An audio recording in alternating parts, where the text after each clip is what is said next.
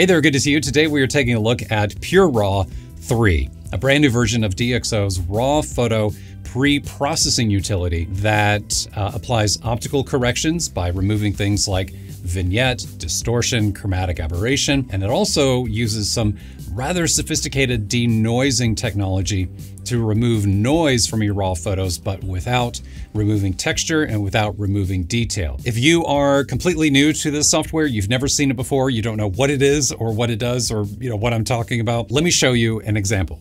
Okay, so in front of you right now is a straight out of camera raw file taken 7 years ago using an old Canon 6D DSLR. Well, old of course by today's standards, but back then it was a relatively new camera. And this shot here was taken inside of an old cathedral in the historic district of Lyon, France. Beautiful space with loads of texture and detail and ornament, which makes it perfect for a video like this one. But it's also perfect because in order to take this image, I had to raise my ISO all the way up to 4,000 because it was dim and dark inside of there and I couldn't use a tripod and I'm shooting handheld. Well, that high ISO just injected all kinds of noise that you can see, especially up here at the top of the frame. And it just really ruined a lot of the detail and texture. That's what noise does. Noise just has a corrosive effect on digital images. But DxO PureRaw 3 was designed to help fix some of these things. So let's take a look at what it can do. So this is, again, the original raw file here. And then this one here is DxO PureRaw 3. Now, if you're familiar with PureRaw, this image here was processed using the Deep Prime algorithm. But then one layer up, I have the new Deep Prime XD, which is a new algorithm that's been added to PureRaw 3, and XD stands for extra detail. It's pretty subtle. I don't know if you're going to be able to see this difference on YouTube. Maybe you see a little something different between them. This is XD, and this is Deep Prime XD. Again, it's pretty subtle. The Lightroom version just looks it looks rather soft, it looks kind of glassy, and it just doesn't retain anywhere near as much detail as the PureRaw version. Now, the reason these look so different is because the noise reduction tool in Lightroom Classic, which is the same tool used by Lightroom and Camera Raw as well, that tool is, well, it's not particularly smart. But the noise reduction in PureRaw is. PureRaw, when it's demosaicing that raw data and it is detecting and removing noise from it, it is also going in and rebuilding detail. It's able to recognize where the details and textures in the image are and then work to reform and reconstitute those missing details that otherwise would be, obliterated and smoothed over using a more conventional noise reduction tool. So not only is PureRaw 3 denoising and improving detail and texture, but it's also applying optical corrections. It is removing vignette, it is removing some of the distortion caused by shooting wide angle, and it's also removing some of the chromatic aberration. And I bet if we come up here and look at these stained glass windows, let me turn off the PureRaw 3 version. Yeah, there is some chromatic aberration. Anytime you have an area where there's high contrast, like super bright light up against something else, you typically get some purple fringing like you see here. You can also see there's some noise in the interior as well. So let me turn on the PureRaw 3 version. And yeah, the chromatic aberration has been accounted for. It's been removed. And this has also been denoised as well. Now, I want to show you something else really interesting. Check this out. So this is a raw file shot using a DJI Mavic 2 drone. This is an aerial shot. And this image here was corrected using Adobe Lightroom Classic. But then this one was corrected using PureRaw. It almost seems like it's like a millimeter or two wider in focal length compared to the Lightroom version. And what's happening here, I believe, is that Lightroom Classic is just being more aggressive when cropping the image after fixing the distortion, whereas the distortion correction in PureRaw is doing a better job cropping and handling that distortion so that more of the image, more of the data, captured by the sensor in the drone is actually included in the image. And this is part of the reason why I, process all of my raw files captured using drones in PureRaw.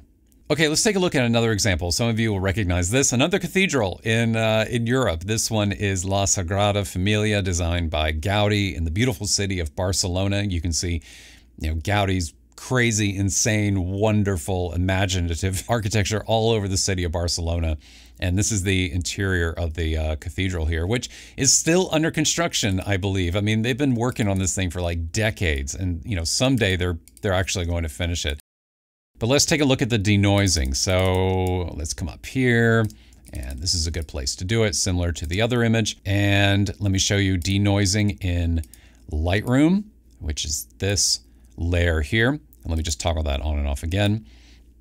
So again, here I raised noise reduction until I got rid of the noise in the columns and these flat areas in the ceiling up here. And then I raised the detail slider to retain as much detail as possible. And well, this is what we get from Lightroom. But now let's check out Deep Prime denoising in PureRaw 3. And yeah, and then this one here is Deep Prime XD in PureRaw 3, which is that new denoising mode. And honestly, for me, there's really very little difference between XD and Deep Prime. So yeah, there's that. And actually, this version here has been sharpened by PureRaw, and I have another version that has not been sharpened. So this is without any sharpening applied in PureRaw 3. I just disabled it altogether. This is Deep Prime XD without any sharpening. And let's just keep that one. So Deep Prime XD, no sharpening. And if we compare it to noise reduction in Adobe Lightroom Classic, sorry, I'm laughing, but it's just like the difference is just so pronounced. I mean, it truly is just, it just feels completely different up here at the top of the frame. And let's back out a little bit more. And yeah, I mean, PureRaw just, especially with this image here, I mean, it really is just doing some pretty fantastic things, bringing back some of the texture and detail with some of these architectural elements in the shot. Yeah, I mean, an image like this is just, absolutely perfect. And the other one was too. Now, in case you're curious to know, I don't use PureRaw with every single raw image that I create, because that would just be far too time consuming. And I only use it with, like images that I truly care about, like the ones that are important to me that I want to, squeeze the best possible, image quality out of.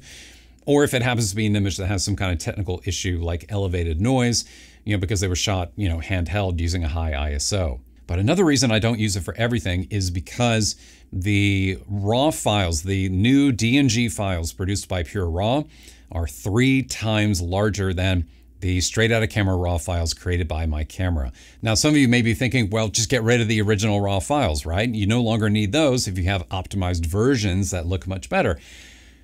But that would be a mistake. Because think about it, photo editing software and technology is constantly evolving. It is constantly improving. I mean, just over the past year, all the new artificial intelligence tools that have been coming around. And had I just deleted all of my original Canon RAW files from 7 years ago and optimized them using something else, well, I wouldn't be able to do this. I wouldn't be able to use them in PureRaw today, 7 years later after they were originally created, to create better versions of them. And who knows? I mean, 7 years from now, I might be able to do it again. I might be able to create even better images then. But in order to do so, the original RAW files have to be there. You have to have those original RAW files from your camera with the metadata in them so that software knows what to do with them. So that software recognizes the files as being from a particular camera and a particular lens, and they know exactly what to do. So hold on to those original RAW files, don't delete them. Okay, let's change gears now and let's take a look at the user interface of PureRaw 3, how you use it, and how the software fits into your photo editing workflow. Let's check it out. So if you use Adobe Lightroom Classic to edit your RAW files like I do, you can come up here to File, Plug in Extras, and then select Process with DxO PureRaw 3. And when you do that, you're then going to see this modal here. Okay, so let me just process this really quick so you can see how it behaves. So I'm going to click Start Processing, and it's going to start working on this DNG file here. And so now we have a newly generated DNG file that has been automatically imported into Adobe Lightroom Classic. And you can see up here, it says DxO D'XD in the file format. So I know what the difference is between this DNG file and the original DNG file. Now, you can also use PureRaw 3 outside of Adobe Lightroom Classic by going to your original RAW files on your local hard drive, right-clicking on one, and then here you'll see, this is in Mac OS, but it'll be the same on Windows if you're a Windows user. And you can choose between the different denoising algorithms here and choose which file formats you want.